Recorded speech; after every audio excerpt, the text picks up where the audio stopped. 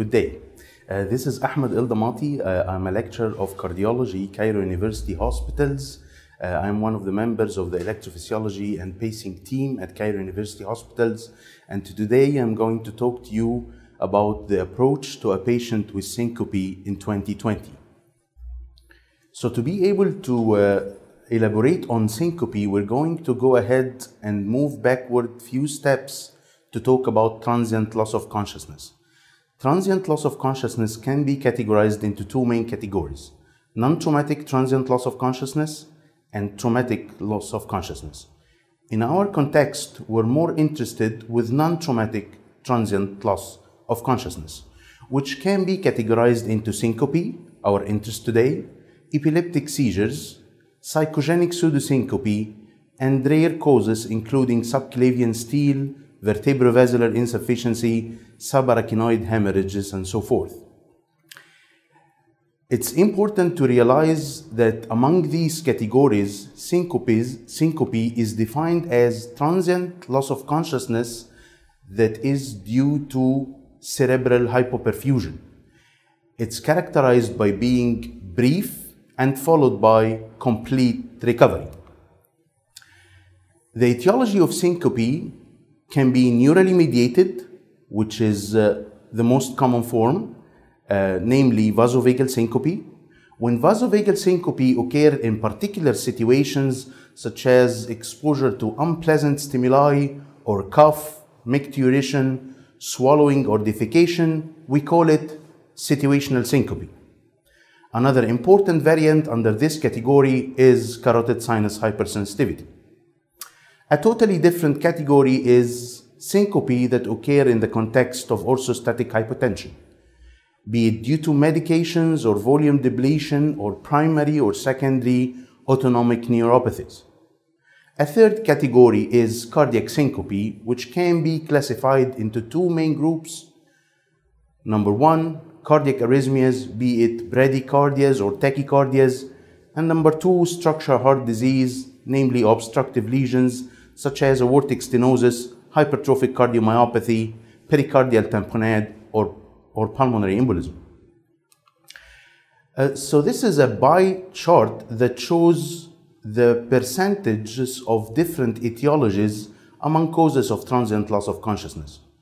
So we can see that vasovagal syncope accounts for about 20% of cases, orthostatic hypotension accounts for about 10% of cases, cardiac syncope accounts for another 10% of cases, but most importantly, close to 40% of cases remain undiagnosed.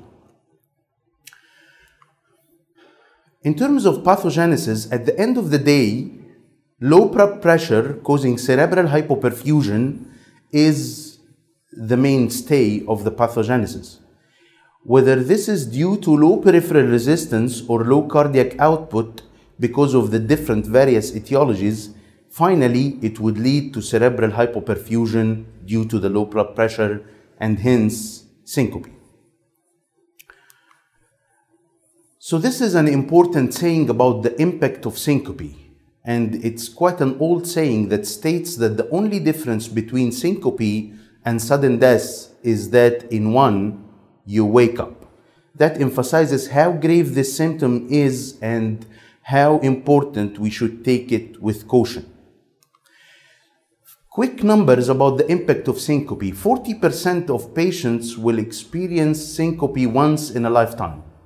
About 1 to 6% would require hospital admissions. It's responsible for 1% of the emergency room visits per year in some data. 10% of the falls by elderly are due to syncope. Major comorbidities occur in about 6% of cases, and minor injuries occur in about 29% of cases. This is a bar chart stating how syncope could affect the quality of life. This data is based on questionnaires and surveys, and it showed that anxiety and depression can occur in 70% of patients or so. It can affect daily activities in another 70%, can lead to restricted driving in about 60% of patients, And an important number, it can lead to lifestyle change up to changing employment in close to 40% of patients. The most important hard endpoint in cardiology, mortality, we have to remember that most cases are benign. And there is no difference in mortality between vagal syncope and no syncope at all. However, as expected, mortality increases when the etiology of syncope is cardiac in origin. The diagnostic workup in a patient with syncope is quite important, and it addresses mainly three questions. Is it a syncopal episode or is it not? It could be psychogenic pseudosyncope. It could be epileptic seizure that you need to refer to your neurologist colleague. So you need to know whether this is true syncopal episode or is it not. The second important point is you need to try to find out what's the etiology. But if you cannot reach an etiology, a really important point is to figure out whether this syncopal episode is a high-risk episode or is it a low-risk episode. So in order to cover this diagnostic workup, we're going to go through few case scenarios of different patients presenting with syncope. So this is scenario number one, and it's about an 18-year-old kid who was admitted for arthroscopy of the knee. In the anesthetist room, he was observed to become asystolic for 10 seconds during cannula insertion. The procedure was postponed while the anesthetist sought more information. The patient's mother stated that the patient and his father were fainters, and this was often triggered by unpleasant stimuli. The anesthetist phoned the medical registrar to ask, can you get vasovagal syncope while lying down? There is more than one clue in this clinical scenario that would point to the vasovagal origin of this syncopal episodes. Namely, the fact that it is triggered by unpleasant stimuli, and because the patient is already known to be a fainter. And in terms of asking the question whether this patient can get vasovagal syncope while lying down, and the answer is yes. However, this is not the most common form.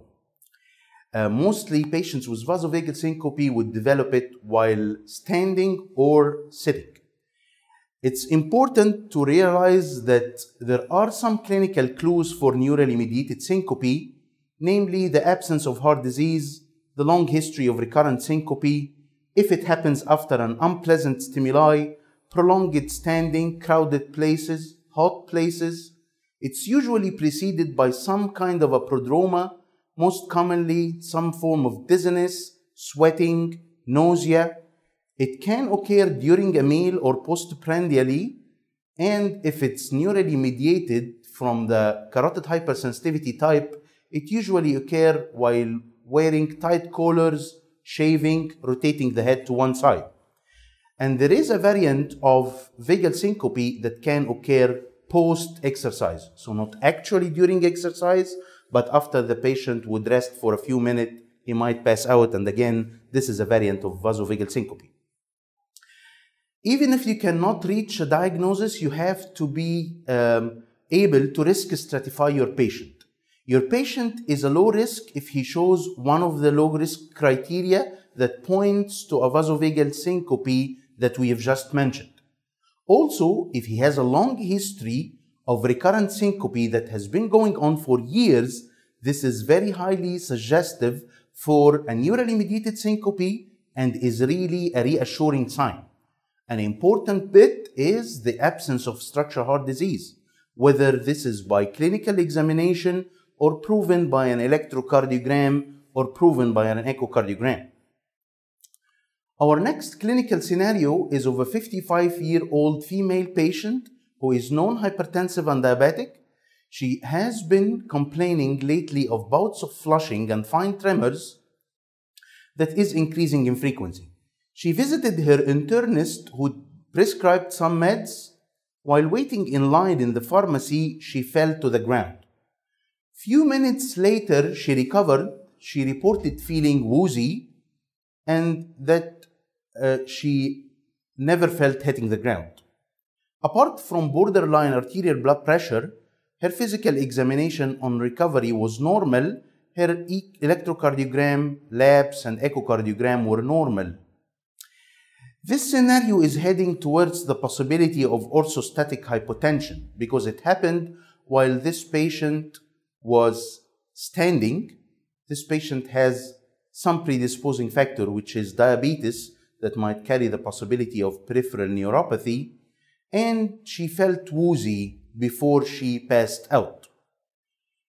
The constellation of this finding, together with a triad of hypertension, bouts of flushing, and fine tremors, points to the possible diagnosis of pheochromocytoma, which can sometimes present with orthostatic hypotension and passing out spells. The clinical clues for orthostatic hypotension are happening after standing up, the relationship with a change of medication. So perhaps this gentleman started having a drug for his prostate, or he increased his diuretic intake that he was taking for some other indication. It happens after prolonged standing. There might be an etiology like our patient, peripheral neuropathy or pheochromocytoma. It can happen after standing, after exertion as well. The other scenario is of a 60-year-old man who was admitted following a collapse. This had never happened before. Eyewitnesses described him waiting at the bus stop, then looking pale, sweaty, and feeling unwell briefly before falling to the ground. He made a quick recovery. His post-medical history included a previous myocardial infarction. He was normally fit and well and did not experience angina. Cardiovascular examination, lying and standing blood pressure, and blood results were normal. A 12-lead electrocardiogram showed normal sinus rhythm and anterior Q waves. Obviously, this patient has structural heart disease, and the first bell that should ring is the bell of possible arrhythmic syncope, particularly that this patient had a very short prodrome. Clues for a cardiovascular syncope are the presence of a definite structural heart disease, family history of sudden cardiac death in patients with inherited arrhythmia syndromes. Cardiac syncope, whether it's obstructive or arrhythmic, is notorious for happening in the middle of exertion. It can also happen in the supine position as well. It's associated with an abnormal electrocardiogram. If your patient came in complaining with palpitation followed by the syncopal episode, this is a clue that he might be having arrhythmia. And there might be some clues in the ECG that points to arrhythmic etiology that we're going to review later on. So even if you cannot reach a diagnosis based on the fact that the clinical history might be vague, you should be able to risk stratify your patient. So the major risk criteria you can obtain from the clinical history, from the physical examination, or from investigations. And they all circulate around the fact that this patient has either a substrate for arrhythmia or a substrate for a structural heart disease like a remote myocardial infarction or an impaired ejection fraction. The high-risk criteria that you might encounter in the electrocardiogram includes evidence of ischemia, heart block, severe sinus bradycardia, evidence of a bundle branch block or more than one fascicular block, non-sustained or sustained ventricular tachycardia, Brugada pattern in the electrocardiogram, a QT interval that is prolonged, and there are other few minor risk factors that we could review. This is another clinical scenario of a Miss WH who is a 16-year-old female who complains of frequent sudden syncopal episodes. She states that each episode lasts for about 15 minutes. Her parents witnessed these episodes and they mentioned that she never convulsed. Her physical examination was normal. Her resting electrocardiogram was within normal. Routine laboratory workup was normal. Echo was normal. She passed out during a head-up tilt test, but without bradycardia or hypotension. So obviously, this clinical scenario is pointing to a group of patients that you might encounter in your practice, usually young females who came in complaining with syncopal episodes, which is not really actual episodes. Instead, it's psychogenic pseudosyncope. Of course, psychogenic pseudosyncope can be diagnosed from the history, but one of the important sure signs is when you send a patient to a head-up tilt test and the patient actually passes out, but without alteration in the blood pressure or the pulse rate. Another clinical scenario is of Mrs. S.A., who is a 25-year-old female who complains of a syncopal episode. She described sudden onset of rapid palpitations that occurred on her way to her dining room. Shortly after she passed out, she woke after a few minutes feeling unwell, but she noted that she injured her head. She never felt hitting the floor. Her physical examination was normal. Routine laboratory workup was normal, except for mild microcytic hypochromic anemia. Echocardiogram showed mild mitral valve prolapse and the ECG was normal. So the question in this patient is whether you would reassure her as the previous patient or offer her medical treatment or do an electrophysiological study. It's important to realize that this patient is different from the previous one. So in this particular scenario, she complains of palpitations, which points to an arrhythmic origin. And then she passes out, she never felt hitting the floor, and she injured herself. All these clues does not go in the direction of a psychogenic pseudosyncope. A patient with psychogenic pseudosyncope usually does not hurt him or herself, while a patient who has an organic etiology can inadvertently injure him or herself, of course. So in this particular scenario, we opted to go for an electrophysiological study because of the fact that this patient had an injury. And we induced this tachycardia, which is an AV nodal reentrant tachycardia, and this patient had a successful ablation and never complained from her syncope once again. Another clinical scenario is of Mr. NH, who is a 35-year-old male complaining of a syncopal episode. He was having a febrile illness over the last few days. The day before his presentation, he passed out suddenly for a few minutes with complete recovery. His syncope was unwitnessed. Noteworthy, his brother died suddenly at almost the same age. His physical examination was normal, except for a temperature of 38. Routine blood work was normal, echo was normal, and this was his electrocardiogram. In this clinical scenario, we have to realize that this patient has some risk criteria, namely the fact that he has a brother who died at the same age. So we need to look carefully at his electrocardiogram. And if you look at the right precordial leads here, you will note a saddle shape ST segment elevation that could point to a Brugada syndrome, type 2 or 3, depending on the ST elevation degree, be it more than 2 millimeter, speaking of a type 2, or less than 2 millimeter, speaking for type 3. So what would you do next for this patient? Would you offer him a Holter monitor or do him an EP study or offer a prokinemide challenge or just put an ICD right away? And the answer is we need to confirm the diagnosis in this patient. Type 2 and 3 Brugada patterns are not diagnostic for the syndrome. That's why if you're suspicious and the clinical history points to a possible arrhythmic etiology, you need to confirm the diagnosis. So we gave this patient prokinemide challenge, and in a matter of fact, his electrocardiogram changed it to the diagnostic type 1 Brugada pattern. So what would you do next to this patient? This patient now has an arrhythmic-like syncope together with a family history of sudden cardiac death in a first-degree relative and a proven type 1 Brugada pattern. This patient would now qualify for an ICD for the prevention of sudden cardiac death. Another clinical scenario is of Miss R.K., who is a 19-year-old female who was resuscitated from a drowning accident. The last thing that she remembers was competing with her peers in a 100-meter free swim sprint.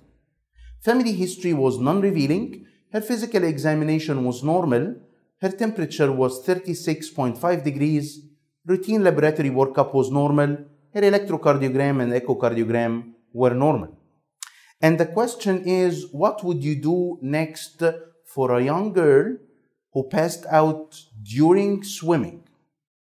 Would you offer her an EP study, put her on ICD, give her flecainide as a challenge, or do her an exercise stress test? It's important to realize that an exercise stress test would be very valuable in this clinical scenario because of the fact that you imitate the trigger that caused the syncopal episode. So this is her electrocardiogram at the beginning of exercise, during stage 1, and then during stage 2 of exercise. And it's important to realize that the forms that are latent of QT are not uncommon. And you can see here in panel number A that the QT corrected of this young girl was normal. While when she exercises, she started to develop pivot B wave, and with an acceleration of the heart rate, her corrected QT interval reached 530 milliseconds, pointing to a latent form of long QT syndrome. So this lady we're going to treat cautiously, given the fact that she has a malignant form of arrhythmia causing her syncope. She would be started on beta blockers, she would be followed along, and down the road she might need the insertion of an ICD if she developed syncope in the future. The next clinical scenario is of Mr. PM, who is a 24-year-old soldier who was undergoing an exercise stress test before being deployed in a peacekeeping mission abroad. He passed out during stage 3 of Bruce protocol. In retrospect, he mentioned that he passed out several times previously, but he didn't make much out of it. It's important to note that his elder brother died suddenly at the age of 16. His physical examination was normal, routine laboratory workup was normal, echocardiography was normal, and this was his electrocardiogram during stage 2 of his exercise stress test. So this was his electrocardiogram, and it's important to pattern recognize this electrocardiogram, which shows a ventricular tachycardia of a changing axis in the frontal plane, pathognomonic of catecholaminergic polymorphic ventricular tachycardia. These patients again need to be treated with beta blockers, need to be assessed regularly with an exercise test, make sure that their arrhythmias are not inducible anymore. If there is high-risk criteria like the re-inducibility of ventricular tachycardia with exercise or the possible family history of sudden cardiac death, they might be indicated for an ICD. ICDs can result in some side effects and complications down the road in this category of patients, namely if these patients get sinus tachycardia while exertion, for example, and they get a shock. The shock itself can start an arrhythmogenic storm of sinus tachycardia that induces perhaps ventricular tachycardia and lead to frequent inappropriate shocks that could be avoided. So we should not rush into ICD implantation in this category of patients without trying beta blockers beforehand. This is the next clinical scenario of a Mr. W.A., who is a 64-year-old gentleman who gives history of progressive shortness of breath over the last 4 years. He was diagnosed with dilated cardiomyopathy with an ejection fraction of 35%, and he was maintained on anti-failure measures. Lately, he experienced 2 episodes of unheralded syncope, both occurring while he was sitting. One was unwitnessed, but the other one occurred while he was dining with his family, when suddenly he fell off his chair. When he woke after about 1 minute, he was feeling fine, but his family reports that he was cyanotic during the episode and that they could not feel his pulse. His physical examination showed cardiomegaly, a third heart sound, and his electrocardiogram showed poor R-wave progression. Clearly, this clinical scenario is going to the direction of a high-risk syncope that could be because of ventricular arrhythmias. The clues for this being the fact that this syncope happened while he was sitting. It was very short, it was sudden, it was not preceded by prodroma, and it was followed by full recovery. And the fact that his family described cyanosis and the inability to feel his pulse during the episode. So the question is, what's the most likely etiology of this syncopal episode? We've gone through that. This is probably a rhythmic episode. It's also important to realize that the combination of a syncopal episode together with dilated cardiomyopathy carries a poor prognosis. And this patient would be indicated for an implantation of an ICD for prevention of future sudden cardiac death, even without a pre-requested electrophysiological study, which is known to have a low negative predictive value. The next clinical scenario is in contrast with this one. This is Mr. W.A., who is this 56-year-old gentleman who gives history of progressive shortness of breath over the last 2 years. He gives history of an old myocardial infarction, and he was maintained on anti-ischemic and anti-failure measures. Lately, he experienced an episode of syncope while he was in the washroom. He didn't feel any prodromal symptoms. He woke up to find himself on the floor. His physical examination was normal. His electrocardiogram showed Q waves in the right precordial leads. QRS duration was about 110 milliseconds. His echocardiogram showed akinetic apex and adjoining segments with an ejection fraction of 40%. And the question is, what do you think the most likely etiology of this syncopal episode? In a matter of fact, this patient has the substrate that would possibly put him at the risk of an arrhythmic syncope, an old myocardial infarction and areas of akinesia, and an impaired ejection fraction. So we have to put this as a first differential. But there is another possibility that this patient had a vagal syncope just because of the fact that he has been standing in the shower. So what would you do next? The fact that electrophysiological studies carries a high negative predictive value in the setting of ischemic heart disease makes an EP study the test of choice in this clinical scenario. So you do an EP study, you see whether you induce ventricular arrhythmias or not. If you induce ventricular arrhythmia, then you know that your patient has a high likelihood that his syncopal episode was arrhythmic in origin, and you go in the direction of an ICD implantation. While if the EP study is negative, you have a reasonable clue that this patient episode was probably not arrhythmic in origin, and you might resort to another investigation like a loop recorder or so to make sure what was the etiology of his syncopal episode. So the question is, what would be the etiology of the described syncopal episode? And clearly, because of the fact that this patient has the substrate for arrhythmia, his syncopal episode could be arrhythmic in origin. However, there is a possibility that this symptom has been a neurocardiogenic syncope because of the fact that he was showering perhaps in a closed small room. So what's the next step? What would you do next in his management? Would you give him an event recorder, or do him a Holter monitor, or a Hideptel test, or do him an electrophysiological study?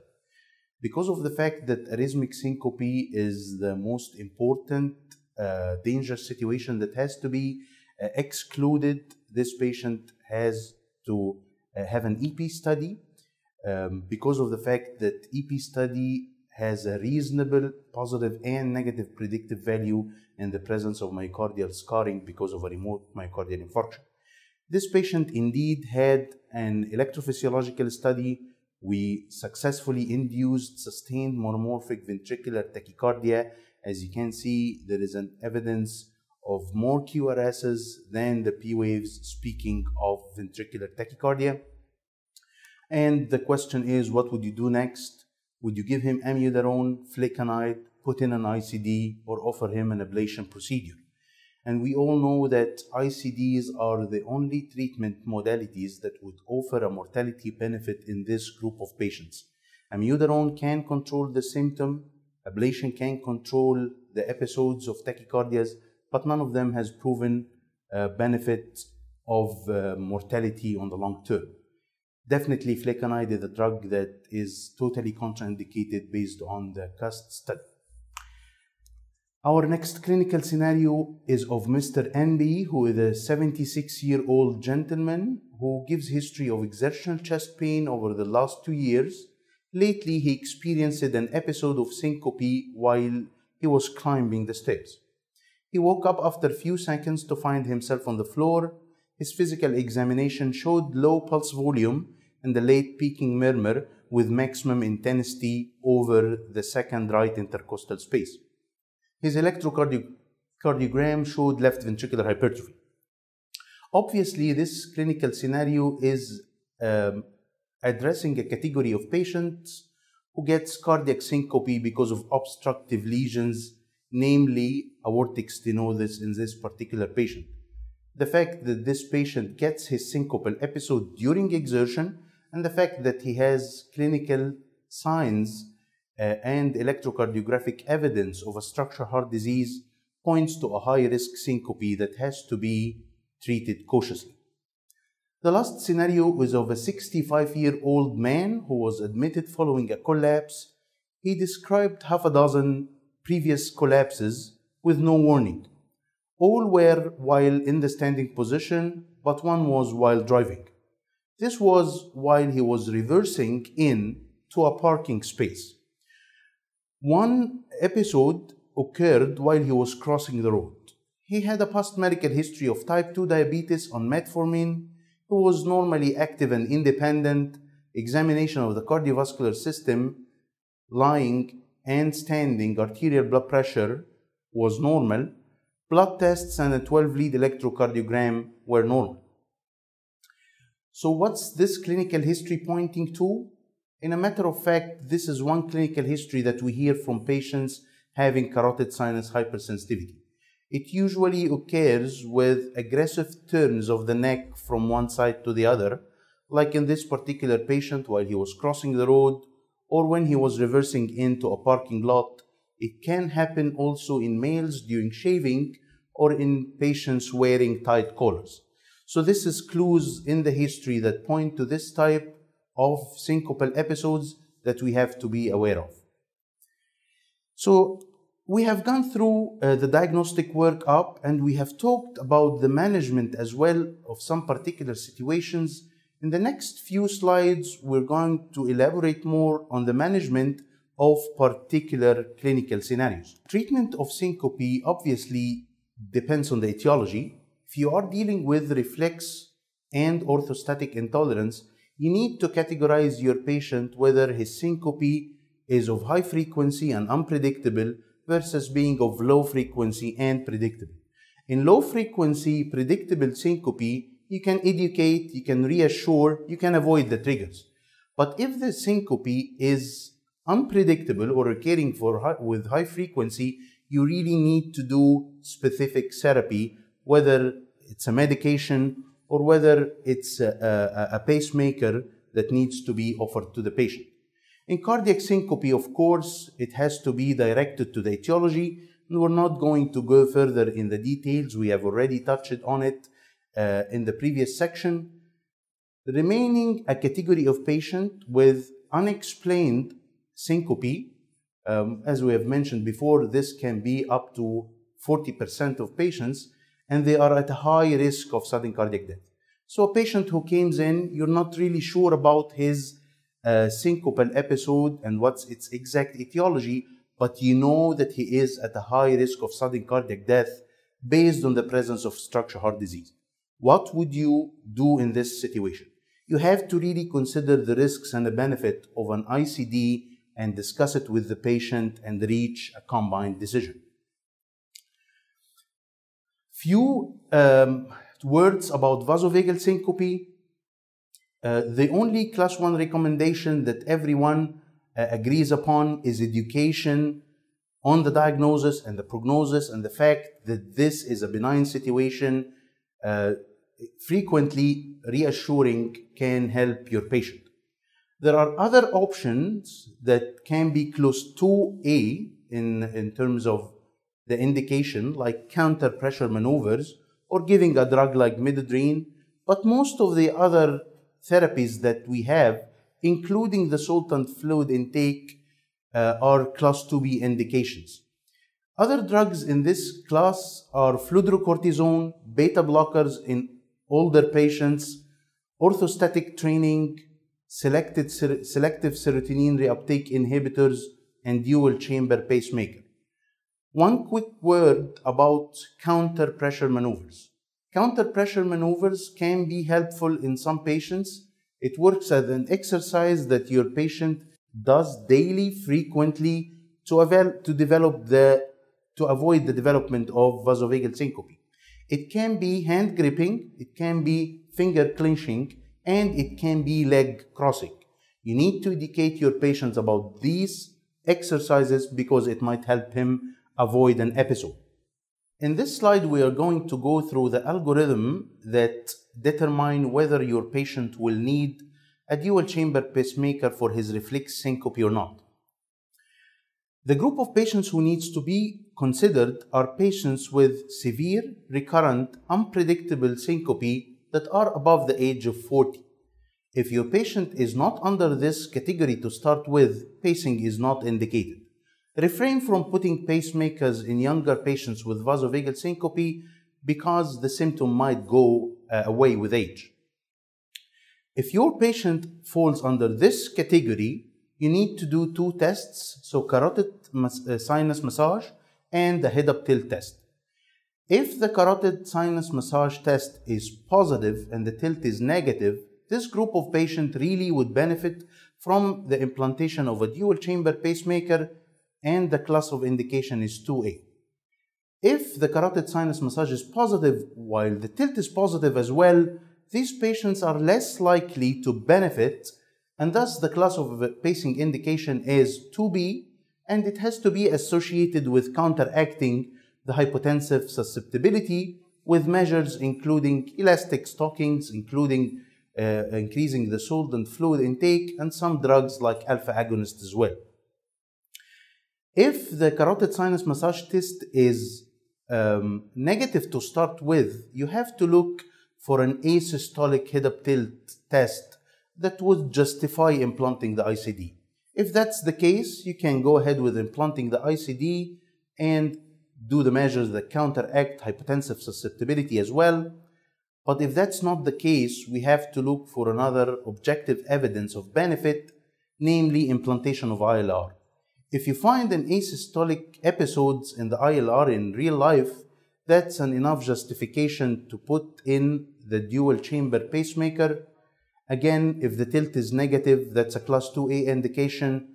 If the tilt is positive, the benefit is a little bit less. It's a class 2B indication, and it has to be associated with counteracting hypotensive susceptibility maneuvering. If the patient does not get asystole in the ILR as well, pacing is 100% not indicated. Don't go that road. Finally, I'm going to go quickly through the algorithm of treatment of orthostatic hypotension. If your syncopal episode is to be suspected orthostatic hypotension because of a decrease in the postural blood pressure that is systolic more than 20 millimeter and diastolic more than 10 millimeter, you need to figure out what's the etiology. If it's neurogenic orthostatic hypotension, you increase fluid intake as much as you can. You can use increased salt as well. Drugs like octreotide and pyridostigmine had some evidence. However, the class of indication is still 2B, while other maneuvers such as elastic stocking, counteract pressure maneuvers, midodrine, droxidopa, and fludrocortisone is a class 2A indication. If the etiology behind the orthostatic hypotension is drugs, you need to reduce or withdraw the drug, while if the etiology behind the orthostatic hypotension is dehydration, again, you need to increase the fluid intake and whether reduce a medication, if a medication is responsible for this dehydration, or increase the salt and fluid intake on the long term, and that's a class 2 indication. So that's by far the algorithm of treating orthostatic hypotension. And with that, I think we have covered the definition of syncope, the etiology behind syncope, what's the diagnostic workup, how you need to know whether this is a true syncopal episode or not. You need to look for the clinical clues that point to a particular etiology. And if you cannot do so, you certainly would need to risk stratify your patient, whether this is a high-risk syncopal episode or a low-risk syncopal episode, and proceed with the management according to each particular etiology. I hope you had a fruitful time. Have a good day.